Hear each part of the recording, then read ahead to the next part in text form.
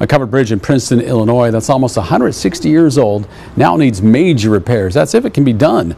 The red covered bridge partially collapsed after a semi-truck crashed into it. That's the top story at 5. Crews spent the day clearing debris and making sure the surrounding area is safe for the people who live in that area. Our Quad Cities' Jackson Rosinski reports they want the bridge to be restored.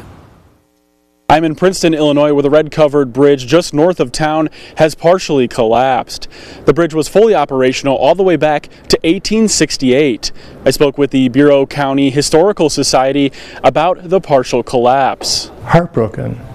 My grandparents used that bridge. My parents used that bridge. We all grew up with that bridge as part of the fabric of this county, and to see it wrecked as it is, it's just heartbreaking to see. The red-covered bridge was added to the National Register of Historic Places in 1975. The History Center in Princeton wants to see it restored. The History Center will be a part of any program to restore, and we will help support in any way that we can.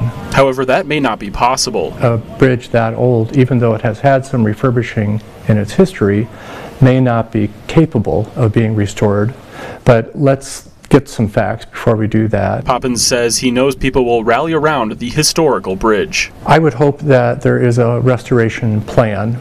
The bridge is so iconic to everybody here that I think that is what the community and the county will demand. We are waiting to hear back from officials for the cause of this collapse. However, earlier today I did see a semi-truck leaving the scene with the roof of the trailer looking as if it was torn off.